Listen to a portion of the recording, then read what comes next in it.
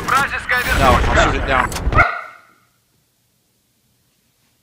Hey gang, here I am spectating on my favorite Hardcore TDM server. This time I'm watching a suspicious character named Musashi Prodigy. He wasn't quite as blatant as the last guy I caught on the same server, and the story gets somewhat interesting as I'll explain in a bit. The suspicious bit is that from time to time he just sort of sprays and prays with the Scar H and nails his targets. Some of his shots look genuine and good, but others seem questionable.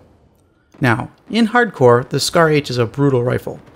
The player can only have a maximum of 60% health, and at short range the Scar H hits for 40% damage. So any minor damage from another firefight, a fall, or an explosion, and you're toast if someone levels a Scar H at you and hits you at close range. So that has to be kept in mind while watching some of these hits.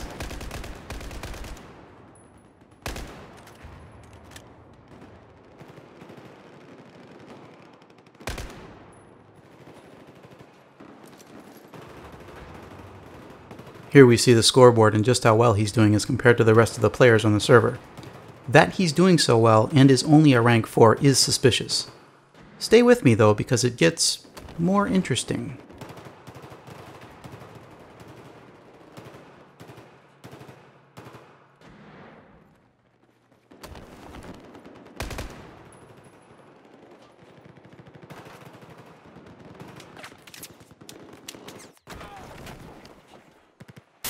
Watch here as he just fires continuously, allowing the rifle to recoil upwards such that he's almost anti-aircraft with it.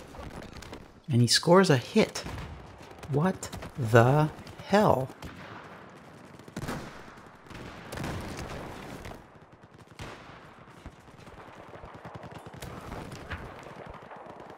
It could just be the recording software that I'm using, or Battlefield spec mode.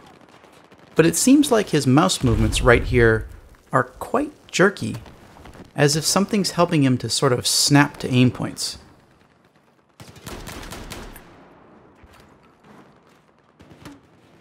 And how he manages to wipe these two guys out with a spray and pray is just beyond me.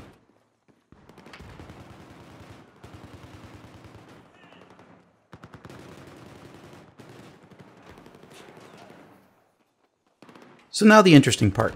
I hopped into RTR's TeamSpeak server and spoke with one of their admins about the player. I wasn't paying much attention to the spec mode while said admin began his investigation. However, during this time, Musashi got voted off the server by the other players, so I wasn't the only person who thought he was suspicious. But it gets better. He actually logged into the same TeamSpeak server and asked for an audience with an admin. He pled his case in TeamSpeak, and I kept my mouth shut because I'm not a clan member and have no right to interject. But his story was this. He used to be a rank 120 and got bored, so he reset his stats to start over. Well, it doesn't really work that way. Resetting your stats does not reset your rank. The only way you can do that is to create a new soldier, which means buying a new license for Battlefield 4.